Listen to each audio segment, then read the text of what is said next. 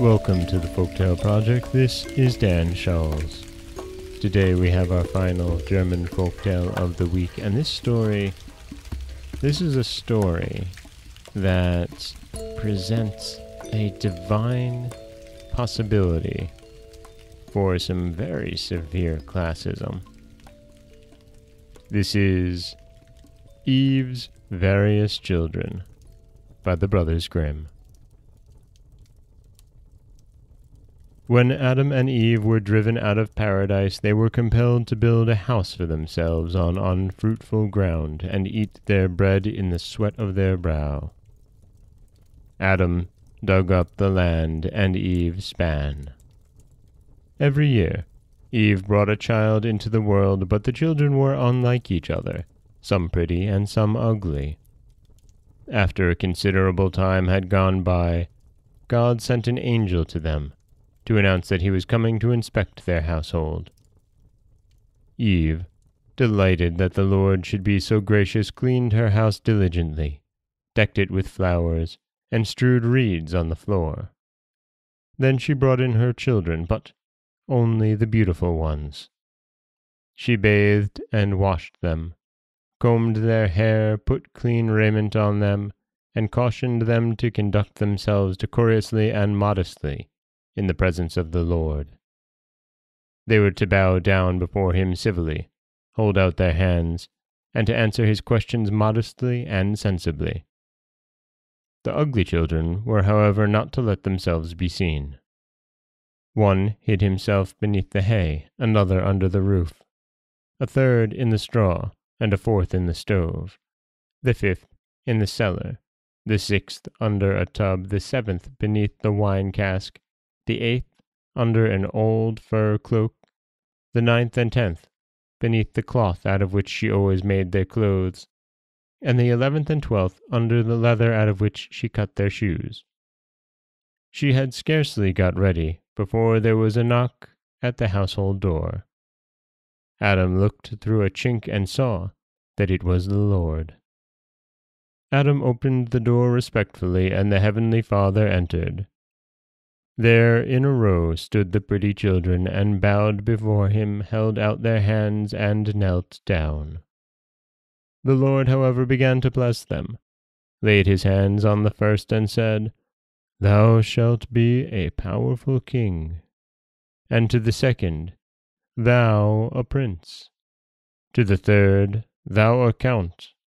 To the fourth, "Thou a knight." To the fifth, "Thou a nobleman." To the sixth, "Thou a burgher." To the seventh, "Thou a merchant." To the eighth, "Thou a learned man." He had bestowed upon them also all his richest blessings. When Eve saw that the Lord was so mild and gracious, she thought, "I will bring hither my ill-favored children also. It may be that he will bestow his blessing on them likewise." So she ran and brought them out of the hay, the straw, the stove, and wherever else she had concealed them. Then came the whole course, dirty, shabby, sooty band. The Lord smiled, looked at them, and said, "I will bless these also." He laid his hands on the first, and said to him, "Thou shalt be a peasant." To the second, "Thou a fisherman." To the third, "Thou a smith." To the fourth, "Thou a tanner." To the fifth, "Thou a weaver." To the sixth, "Thou a shoemaker." To the seventh, "Thou a tailor." To the eighth, "Thou a potter." To the ninth, "Thou a wagoner." To the 10th, "Thou a sailor." To the 11th, "Thou an errand boy." And to the 12th, "Thou a scullion all the days of thy life." When Eve heard all this, she said, "Lord, how unequally thou dividest thy gifts! After all, they are all of them my children, whom I have brought into the world. Thy favors should be given to all alike." But God answered, "Eve, Thou dost not understand. It is right and necessary that the entire world should be supplied from thy children. If they were all princes and lords, who would grow corn, thresh it, grind it, and bake it? Who would be blacksmiths, weavers, carpenters, masons, laborers, tailors, and seamstresses?